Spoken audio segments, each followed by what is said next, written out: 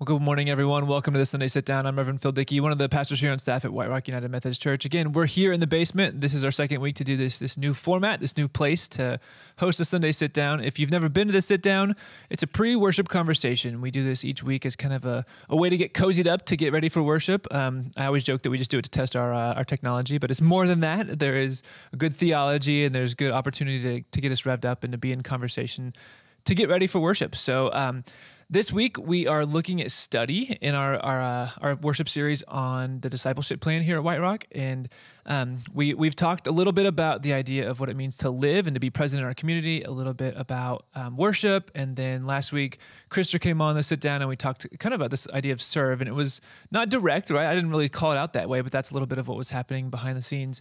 And this is wrapping up our four quadrants of the discipleship plan, looking at study. And to me, this is the most obvious part of discipleship, but that's, I think, because that's kind of how I'm wired. And that's where I think I've grown the most in my discipleship is through study. And a big part of that has been because of my guest that I have on today, which is the Reverend Elizabeth Moseley. Hello. Hi, Elizabeth. Hi. Many of y'all know Elizabeth. You may have bumped into her husband at one point or another, Neil Moseley, who was on staff here. Elizabeth and I worked for many years together over at Highland Park, and she was my boss for a while in the discipleship department at Highland Park.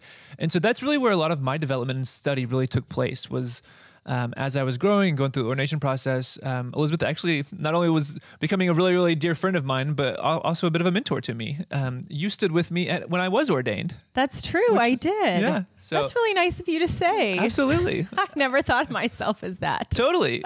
I'm sorry, I've never told you that. I think you and Neil both have been mentors to me and to Jesse. But I think, as I said, a big part of how I've grown in my discipleship over the years has been through study. And again, it's natural to me. Probably why I went to seminary. Not everybody goes to seminary, and some people who go decide, I don't think I want to go to seminary. But like, study for me is just something I love. It's something that's I could do it all day long, and sometimes to a fault, right? Like you know this, that sometimes I'll study things to death and not actually act on anything. But I wanted to bring you into the conversation because, again, I think I could say we have grown in the aspect of study in our discipleship because we've studied together. Yeah. And so we did a podcast together for 3 years where we studied scripture. And we're actually about to launch another podcast. This is like a shameless plug for our own little podcast. It's not shameless. There we go. Totally. And really what it is it's studying the scripture together. And we talk a lot about when we do Bible studies and stuff around here too, that I very much believe scripture was written to be read in community. And so through what we do through our podcast will be a lot of that, right? Yeah. I'm talking a lot. You are talking a lot, but that's okay. Which is very backwards from our podcast. Usually you talk way more. I know. Typically I do. So don't get used to this if you're going to tune into our podcast. This is not how it'll be. No, I love this topic. I think it's, I think it's essential for discipleship. And part of that is, and I love how y'all are kind of looking at 4 different ways of being a disciple, and kind of highlighting those in your different worship experiences each week. But I think the value of that is that you're able to look at discipleship and realize that there are like multiple facets of what it means to be a disciple. Mm-hmm. And each one of them is really essential. But for me, I agree, study is an essential part of being a disciple. And I think that's like rooted in a lot of different things. It's rooted in, I think, our what's it called? Not the Western quadrilateral. Well, I was going to say theological task. What do they call it? Yeah, no, it's rooted in our tradition. Thank you, of Methodism. I'll keep throwing words out. Yeah, it's rooted in the tradition of Methodism. But I mean, I would argue it's rooted in Scripture itself, and Jesus models study for us and encourages us to study and to learn. And so there's an emphasis then on knowing. I think part of study is to know. Right. And not like in a definitive, my study is now complete, but just to lean into knowledge as a valuable part of what it means to be in a relationship with God. Yeah. Because think of how we're in a relationship with people. Yep. I mean, part of being in a relationship with someone is taking the time to get to know them. I mean, and that's in another way, like how we would talk about studying Sure. someone. You're right. We study them. We study their behaviors and their habits and their preferences. You know, we learn about them so that we can know them more, not fully, but more. And that is what a huge part of what a relationship requires.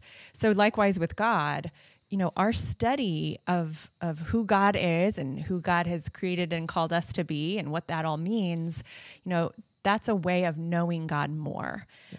Again, not fully, but I just think that's essential. Yeah, not fully, meaning that like even if we came to know all that there was intellectually about God, it still wouldn't reach the pinnacle of who God is. Correct. Right? Like not that our feeble minds could ever quite get there, you know? Like we could always pursue that. And I think that's a great pursuit to do, but we'll never quite get there. But even when we do, like God still transcends beyond just the knowledge, the knowable aspect of our intellect. And there's something spiritual that moves beyond the intellect that the ironic thing is I think you can study about that. Right. But it's not the same as actually experiencing that. Right. But, right. Yeah. But yeah, I mean, I think, you know, I, like you, am certainly oriented towards study. Yep. I always had questions. I always enjoyed learning more about context of scripture or about theological concepts. You know, my parents were really encouraging of me always growing up to ask questions and kind of not to take things at face value. I mean, so much so that when I went to college, I majored in theology because I wanted to know more. And so I spent 4 years literally studying God and studying humanity in light of our relationship to God. And so I certainly just personally am oriented that way for sure. Not, again, I would say not to the exclusion of knowing God in other ways, experientially, through worship, communally, through connection, serving, right, through action. But that's a big part, I think, for me, of my relationship with God.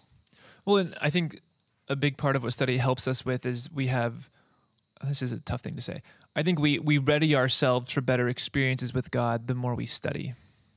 And I think we had Jack Levison on our old podcast one time talking about that. It seems like the Holy Spirit is just this like spontaneous, like, you know, like you never know where the wind's going to blow kind of thing. Right. But he actually made the argument, and I actually hope to have Jack on the sit down coming up. We're going to do a series on the Holy Spirit. So, but he made the argument that in all actuality, the Spirit more shows up whenever people are very intentional in what they're doing. And like, if you look at the Pentecost story, they were all together in a room, and he said those are the places that people would study together, you know, and like, so they were together studying when the big Pentecost experience happened. And you think of John Wesley's experience. He was at, you know, a meeting where they were studying Romans, not even the scripture, but studying Luther's intro to the scripture. And that's where he had his heartwarming experience where the Spirit gave him assurance of his own salvation. Right. So, I mean, I think you're right. You know, there's an opening when we study, there's a humility, I think, to the act of studying, which essentially says, I don't know everything. So I want to know more. Sure. And I think that comes into play when we talk about studying scripture, especially when we talk about, let's look at scripture that maybe is super familiar to us or scripture that we've read before, you know, or books we've read before. It's a saying that even though I've read this, even though this is familiar to me, there's still more to it. There's still depths or layers that I have not encountered yet. And so the very act of studying is kind of a statement of, I admit my unknowing of something.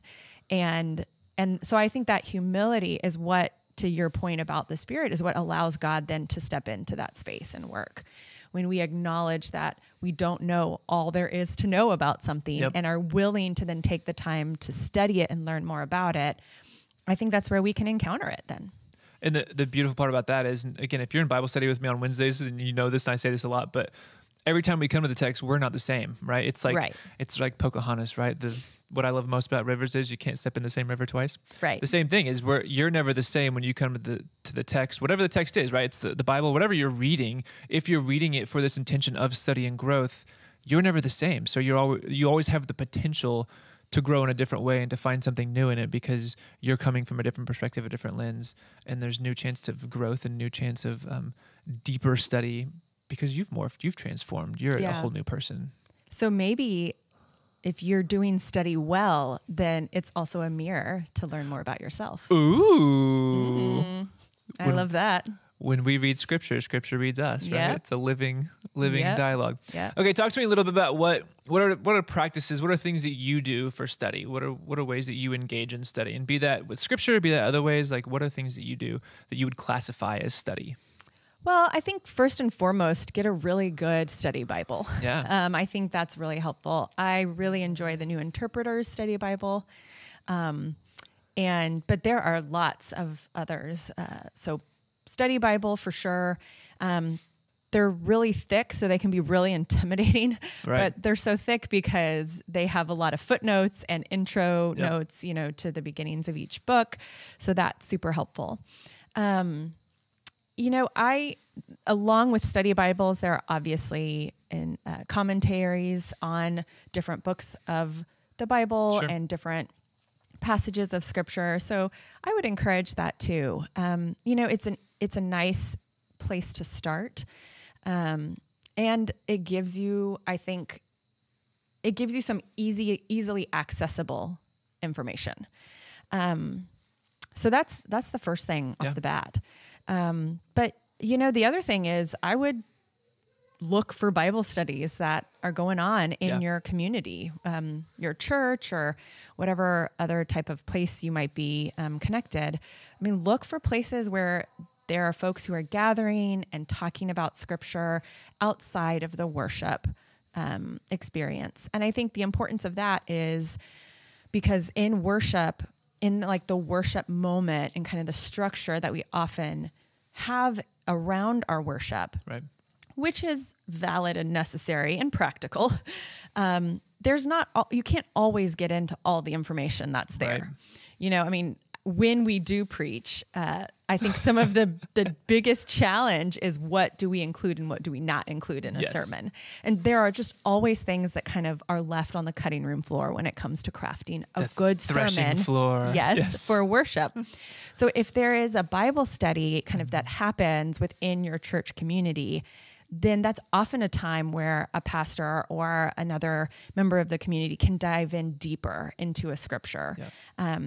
Again, and reach and kind of touch on things that aren't able to be talked about just within a sermon. Sure.